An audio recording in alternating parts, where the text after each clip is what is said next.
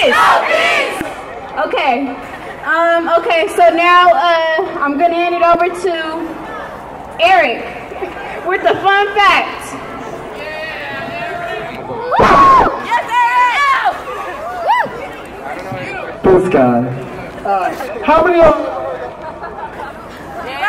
y'all ever heard that saying that just because you skin don't mean you can? Anybody? Well, let me tell you. Let me tell you about somebody who embodies that. His name is Ben Carson, and just because he might look like he's black, Is this better? Y'all know I got pipes. I can blow.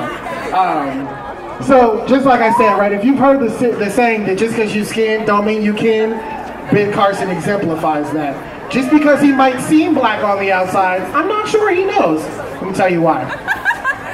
So this young man grew up, like a lot of us, dealing with a lot of struggle, right? Because whether or not you're invested in white supremacy as a person of color, you will still suffer from the lack thereof, right?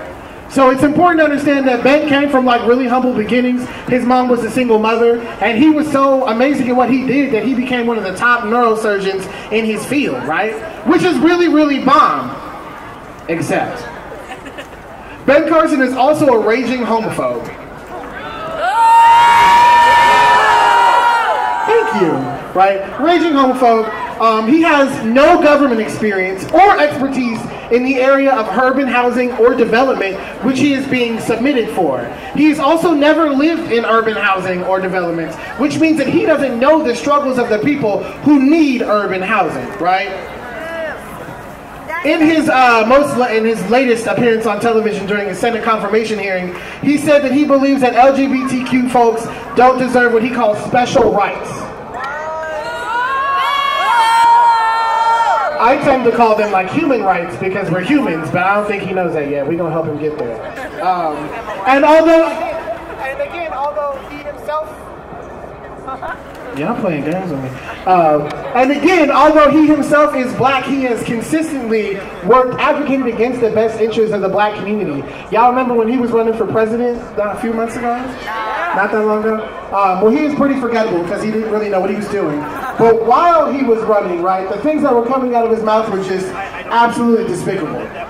The thing that we need to be worried about is that recently during his confirmation hearing, he said that he would not give his word that he wouldn't use his position to help Trump's businesses, right?